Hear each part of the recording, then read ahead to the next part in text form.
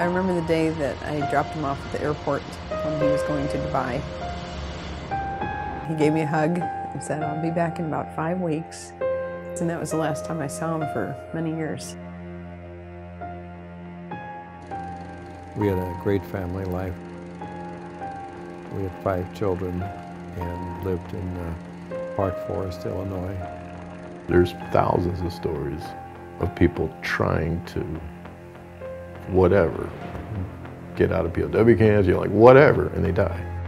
I went back to school and got my CPA certificate and went to work for a public accounting firm. Started my own practice in 1973. The stories started getting crazy, and I mean, you can't make that stuff up.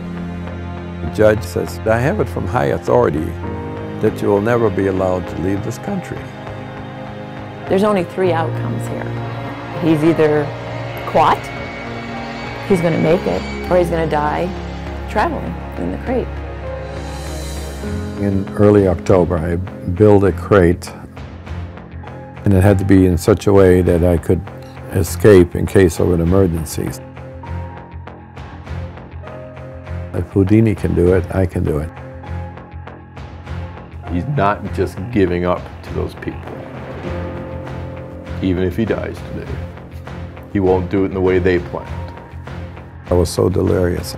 I had a little container with ice packs, which already had melted. I had a little tiny fan. I tried to get a drink of water. I couldn't find my mouth. I knew where it was supposed to be, but I couldn't find it. I was not sure that I was going to survive this.